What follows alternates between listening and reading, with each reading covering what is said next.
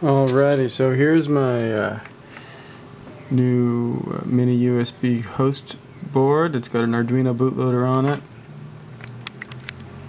It's currently connected to my computer so I can program it, which is what that little piggyback board does, the serial connector.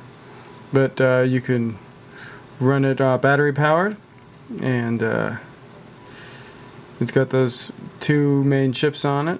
It will power the device, and the device could be essentially any USB client device, but in this case it's a Canon 7D, and I've got it programmed so that when I push that button, which you can see hiding,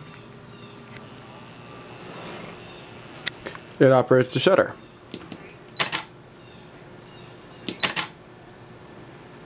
Can't actually see my finger, but there you go.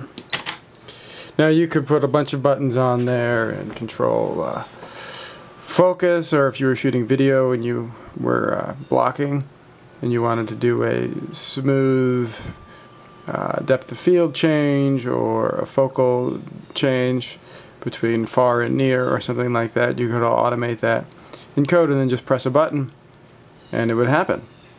And anyway, I'm pretty excited. I designed and had this board built for me because I was using another one. It was about $40,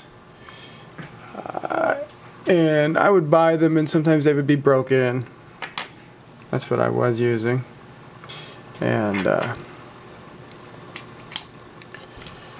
so I just thought that was sort of lame, and it's also a lot of work to put those two boards together, because that's two boards, one AVR board and one USB host board stacked. So this is everything on one board, and I can have them built for about $16 a copy, and I can slave my telephone, or I can slave a camera, or a keyboard, or a GPS stick, or a Bluetooth stick, or heck, well, just about anything USB. So there you go. Pretty cool.